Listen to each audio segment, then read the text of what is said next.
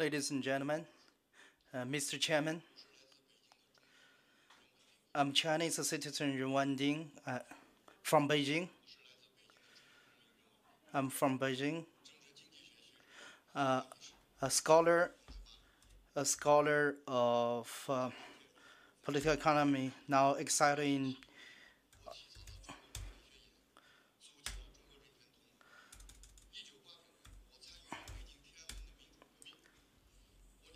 in 1989. I drafted a Human Rights Declaration of China and founded the China Human Rights Coalition. I participated in the Tiananmen Square protest in 1989 and was imprisoned twice for a total 11 years.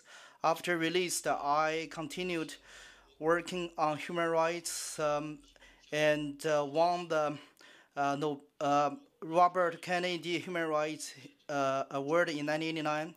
2 weeks ago, Initiative for China had begun a project of a report human rights in China to the United Nations. United Nations should condemn and stop human rights violation in China. According to UN rules, China's term on UNHRC should be ended this year and will have to wait for a year for its eligibility for re-election. That in the end of 2013, China's term on UNHRC will be reconsidered. At the end of 2013, we hope that the international community realize that the importance of this moment and jointly stop the human rights violation in China. It has been 100 years after imperialist dynasty was overturned by democratic revolution in China in 1911. However, it restored later. The Chinese people continued striving for democracy. The liberal predecessor faced brutal persecution in 1957. The Youth Democratic Movement of Democracy War was devoted to the UN belief of human rights revolution and advocated for human rights democracy. 10 years later, in 1989 Tiananmen Square protest, we enjoyed the fruit of awakening of our citizen contemporary human rights and democracy movement in China are sturdy, mature, bright, and glorious. The Arab Spring from 2011 has deeply influenced the Chinese people, and it taught us new ways of networking and association.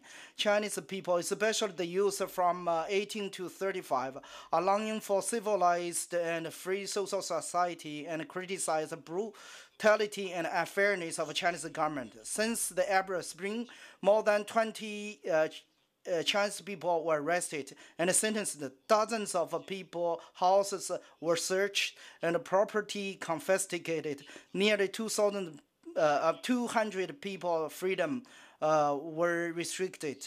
Numerous people were beaten. This is just what we know. Actual number may well beyond this. The right to vote freely is the representation of modern civilization. However, the elections for county and township level representatives of the People's Congress are widely illegal. For example, for the elections of Beijing and Changzhou, Jiangsu representative staffs of local neighborhood committee require voters only vote for community party members. This is widespread, and it reveals deceptiveness of the elections for the representatives of a People's Congress. The blind civil rights activist Chen Guangcheng has been under house arrest for 1.5 years since released from prison.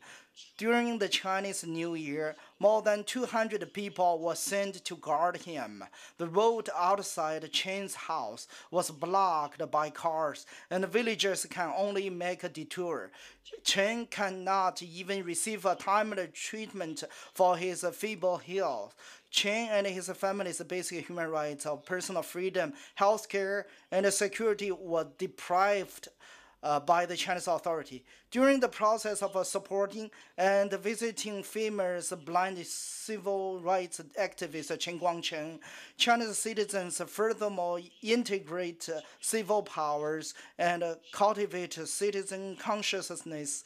trained them in social practices, and realized a civil movement should be low cost, low risk, interesting, and sustainable. The Word of Conscience of China was founded by human rights activists from Beijing, Hebei, Shandong, Anhui, Sichuan, Shanxi, Shanxi, Jiangzhi, Yunnan, Fujian,内蒙, Henan, Guangdong, Hebei, and Guangxi. It claims that democracy, freedom, human rights, and constitutionalism will be the highest laws for China's today and the future. There was no internet freedom when I was in China. My mailbox was monitored precisely, attacked periodically, blocked when necessary, and deleted during sensitive moments. My computer and cell phone outside were also harassed. Today, many Chinese people face this situation. Chinese government's illegal monitor on internet should be severely condemned. The, the judicial system in China not only represses us, but also forces people to make concessions. The developments in today's Chinese society were achieved by our blood and tears, imprisonment, and sufferings. In China, the economy develops, market prospers, living standard improves, cultural investment increases. However, the decayed social system, ossification of politics, power capital combination, social unfairness, and human rights violations are widely exist. The system's legal rights to vote were widely abused, forced birth control and abortions, illegal forced demolition and evictions, black jails, illegally house confinement by police, illegal house church and confiscation, punishment by association, black jails, and the citizens' personal security was severely threatened. Extorted confessions, physical abuse, insult, cruel torture, judge based on insufficient evidence, improperly applying laws, violating legal procedure, using severe charges such as charging religious believers and dissidents, ethnic minorities, and human rights activists as inciting subversion of state power are widely spread. The situation in Tibet is very critical, and 26 self-immolated cases had taken place in less than 3 years. And this book was edited by Dr. Yang Jianli. China ranked 174th in the World Press Freedom Index in 2011. Last year, there was a clear regression for the freedom of press in China. At least 34 journalists were imprisoned for inciting subversion of state power or conspiring to subvert China's state power. 16 journalists got fired.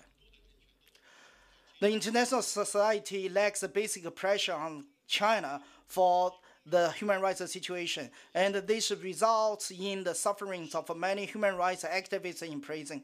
Human Rights Movement for China and Initiative for China strongly request the Chinese authority to release these prisoners of conscience and protect their life, and improve their medical treatment, enhances their diet standards.